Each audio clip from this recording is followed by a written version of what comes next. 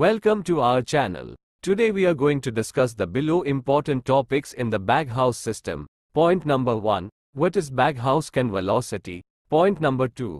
How to calculate the can velocity? Point number 3. Impacts of improper can velocity in a dust collection system. Point number 3a. What happens if the can velocity is high?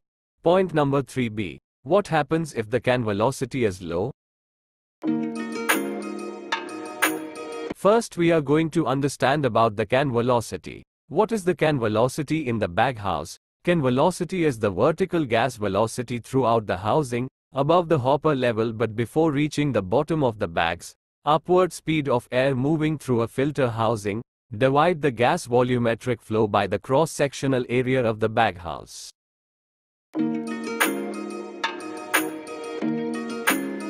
Please refer to the simple sketch for understanding the can velocity. Can velocity is the vertical gas velocity throughout the housing, above the hopper level but before reaching the bottom of the bags.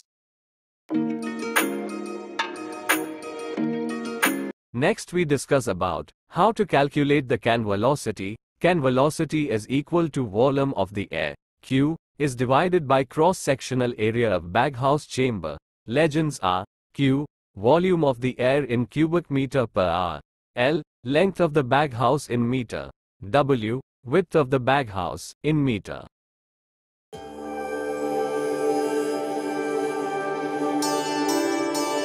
Given data, Q, volume of the air 3804 cubic meters per minute, L, length of the baghouse 12 meter, W, width of the baghouse 4 meter. Can velocity is equal to the volume of the air is divided by the cross-sectional area of the baghouse chamber.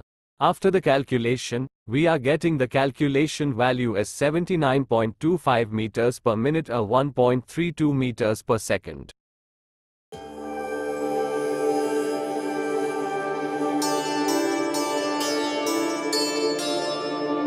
Next we know about the impacts of improper can velocity in a dust collection system. First point is what happens if the can velocity is high. The second point is what happens if the can velocity is low. Next we know about what happens if the can velocity is low. Low can velocity can lower airspeed. If left for an extended period of time, dust can begin to accumulate inside your ductwork. This buildup of dust can cause a decrease in airflow or suction at your pickup points, thereby resulting in an insufficient performing dust collection system.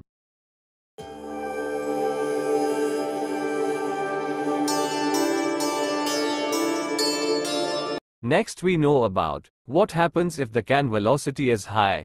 High can velocity can cause higher differential pressure and an increase in cleaning cycles of the pulse jet cleaning system.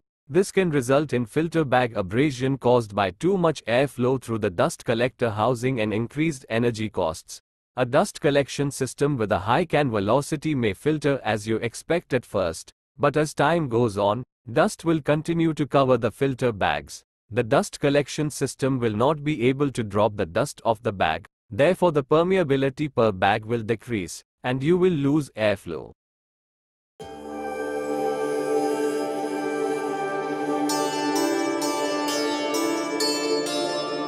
I hope you understand the can velocity in the baghouse system. Thank you for watching. Subscribe the channel for more videos.